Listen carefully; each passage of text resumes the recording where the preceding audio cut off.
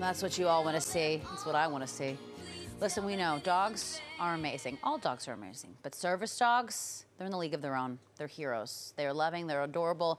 But most importantly, they are essential in helping veterans and people with disabilities. Unfortunately, right now, there's a shortage in people willing to raise them. I mean, I get it, but I don't get it. That means it's taking longer for those in need to get matched with a service dog for them. To learn more about volunteering and what it takes to learn or to raise a service dog, we bring in our next guest, Angie McCarron. By the way, she is president of the PenFed Foundation, a nonprofit that supports veterans. She also raises service dogs herself. Pilot here, her friend, is number 6. I don't know how you do it. How do you train them and raise them and then say goodbye? That is the question I get every single day. And, you know, I didn't serve in the military. I haven't been in combat. So what I can do is raise and train a puppy for someone who has. It is so incredibly rewarding. And, you know, I always make the analogy that raising a puppy like Pilot is like donating an organ. Oh if you have the opportunity to save someone's life, why wouldn't you want to try? Well, when you put it that way, Andrea, okay? Now I feel bad about wanting to. I mean, look at this face. Pilot is how old? He's 12 weeks old. I've had him since 8 weeks. Oh, my God. And here's the greatest thing about puppy raising. You can do it with a coworker. You can do it with your family. You can do it with a friend.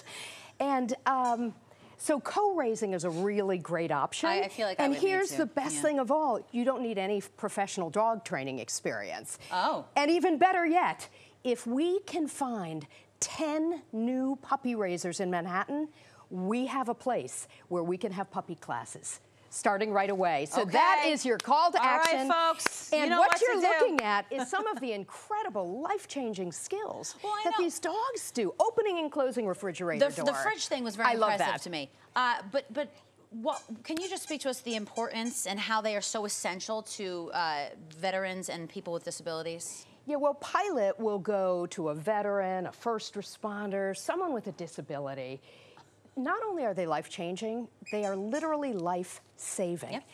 You know, for someone with PTSD, he'll learn an extraordinary skill called nightmare interruption.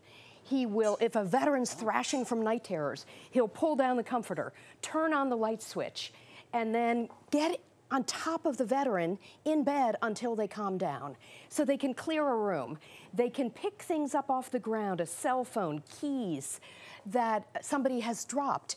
Now they're even able to take a credit card off the floor, get on a counter, and then pay for something, and even bring a cell phone and scan the phone and do Apple Pay. He does Apple Pay. He will.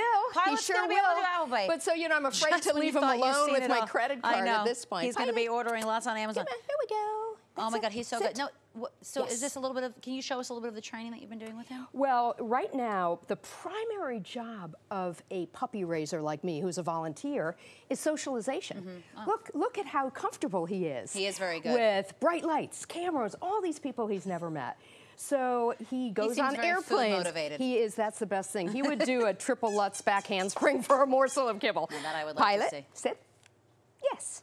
And so I take him everywhere, into restaurants, to live sporting events, to concerts, because think about where the recipient will want to go. Wherever they want, exactly. Grocery stores. You know, it's hard to get anywhere, even in New York, with people wanting to love on him. But it's so incredibly rewarding. I've done it 5 times already, and the people who have been the recipients have literally told me the dogs saved their life. So, so how can we not do it? How can you not? And we really want to get more volunteer puppy raisers. Well, I was just going to say, the people at home watching who are like, okay, I see the light now. I see why I can raise a dog and then give it away. How do they get involved? What are the qualifications needed? None. None. And a willingness to open your heart and your home and your workplace. That's key. What's that? I like what you're saying out the way. She's been trying to get us to get a Pix dog. Yeah, named Pix. How could you resist? And let me just tell you about service dogs in the workplace. Yes. They have been proven to increase productivity, which might surprise you. Everybody on the 10th floor, turn the volume up on your television right now. Lower blood pressure and increase employee morale, which is just obvious.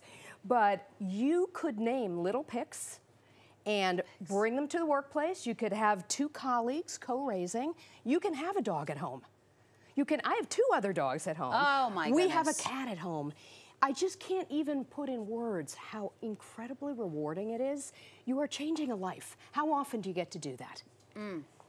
Okay. All right. How can people find out more information about the organization and get involved? So we have teamed up with Canine Companions, the first and largest service dog organization in the country that has already delivered 8,000 dogs to people who need them.